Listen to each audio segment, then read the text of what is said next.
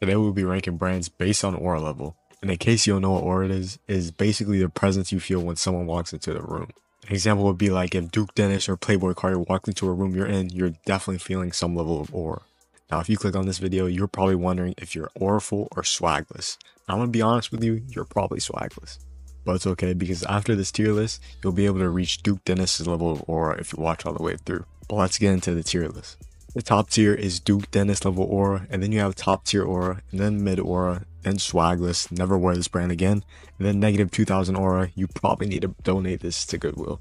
Now starting with Calvin Klein, honestly the only time I've ever seen Calvin Klein is on someone wearing skinny jeans and Sperry's, and honestly if you're wearing that combination in 2024, you're a peon. Now the only thing good about Calvin Klein is literally their underwear. If you're wearing anything else from Calvin Klein, that is not acceptable.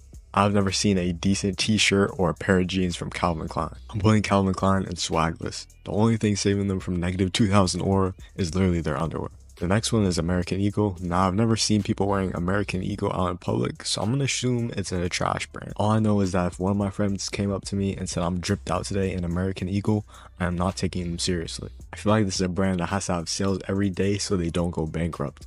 Honestly, I'm gonna put this in negative 2000 aura. I'm sorry if you wear these, but I just can't put it any higher.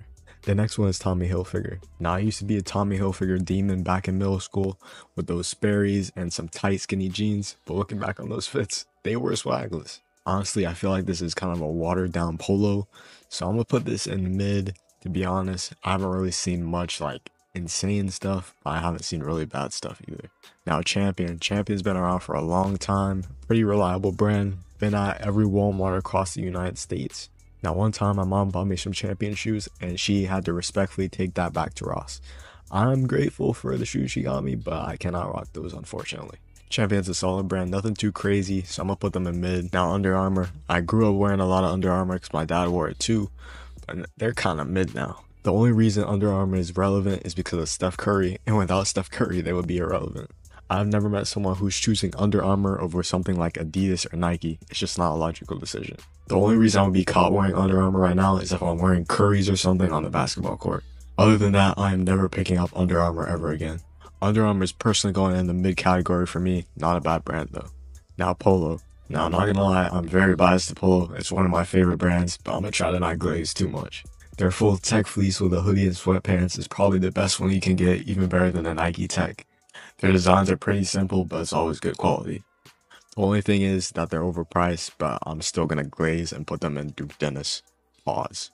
Now you can hate on me all you want for that, but it is what it is. It had to be done. Reebok, instantly negative 2000 aura. I've never seen one thing that looks good from Reebok. All the shoes, ugly. All the pants, ugly. All the shirts, ugly. All the hoodies, ugly. The whole brand is just trash. The only good thing they had was Allen Iverson, and he couldn't even save them. Now Puma's kind of the same as Reebok. The only thing they have is LaMelo Ball with his Melo shoes. So I'm honestly I'm gonna have to put these in swagless with Calvin Klein. The only thing that boosted them was LaMelo Ball.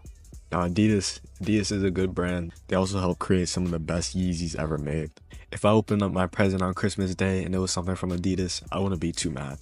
So I'm gonna put Adidas in top tier aura. Now the best brand of all time in my opinion. Nike has literally all the athletes, all the collaborations, they even have the Jordan brand, they can't be stopped. I'm definitely glazing Nike, but they're gonna have to go in Duke Dennis category. You literally can't say Nike is any lower, because if you do, you'll sound stupid. Now I think this is a pretty good list, I'm not gonna lie. I might move Nike over Polo, and then Reebok could stay the lowest. But that's a pretty good list, I'm not gonna lie. Let me know in the comments if you would change anything about the list, and let me know if you would add any brands onto it. But thanks for watching, leave a like on the video if you enjoyed it, and check out my other tier list on sneakers if you haven't already.